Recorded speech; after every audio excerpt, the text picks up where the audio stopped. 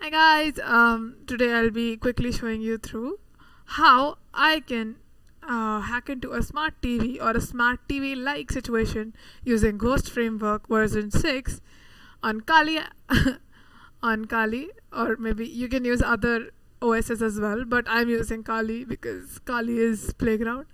And Shodan. Shodan is basically, if you see, it's Explore IoT. It's basically search engine for internet connected things, and it basically searches for everything that has a vulnerability. Now what I'll be doing today is, now what we want to search here is Android Debug Bridge, since we'll be using this to verify what this is the basically exploit we want to use. So here I'll just open help and let you see. We have here commands clear, exit, help, option, run. So this is a framework.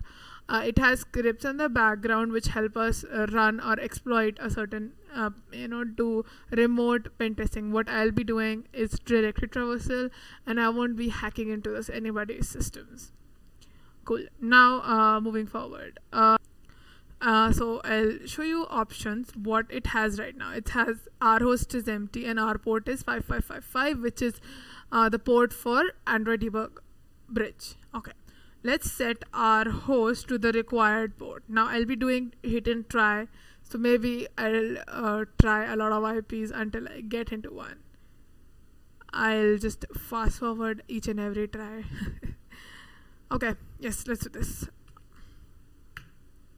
And now I'll just do run, which will basically run the entire to connect. So it generally connects within 5 seconds at all times. So if it's not connecting in 5 seconds, it's probably that the connection has failed.